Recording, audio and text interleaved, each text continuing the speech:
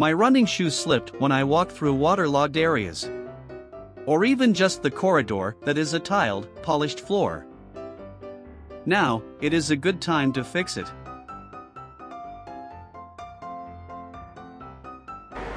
Start by checking the thickness of the insole. If it's too thin, it's time to buy a new shoes.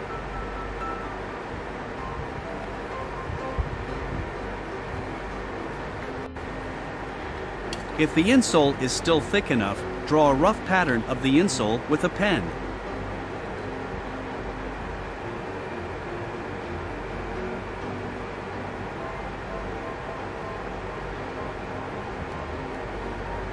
Make horizontal slits with diagonal cuts that intersect each other at an angle of about 30 to 45 degrees.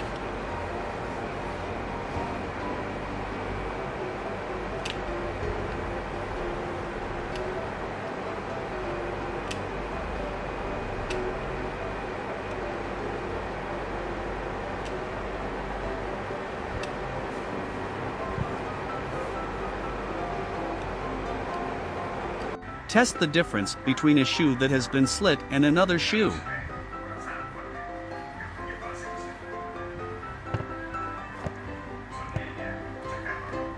It can be seen that the slitting shoes will work very well, not slippery like the other shoes.